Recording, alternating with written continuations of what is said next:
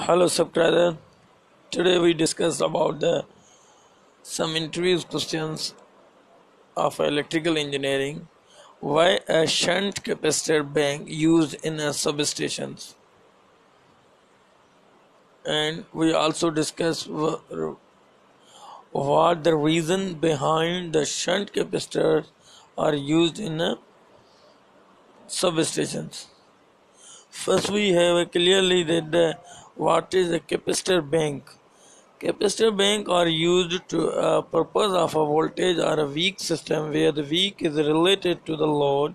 Adding a shunt capacitor causes the voltage to go up, just like adding shunt indicator pulls the voltage. It is a number of a usually large valued capacitor placed in a parallel to the increase the capacitance ever further. Usually there are the large bus bar conductor used to interconnect. The purpose is to store a lot of energy and deliver the high pulse current on a demand. The capacitor resistance is generally applied to the system by using a static capacitor in a shunt or a series with a system instead of using a single unit of a capacitor as per phase of a system.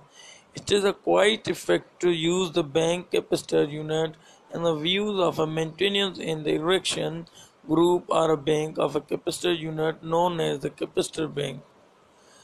The orientically the always desire to communicate the capacitor bank near to the reactive load. This makes the transmission of a reactives means KVARS is removed from a greater part of a network. Thanks for watching my video. Please keep subscribe me and watch more videos like this. Thank you.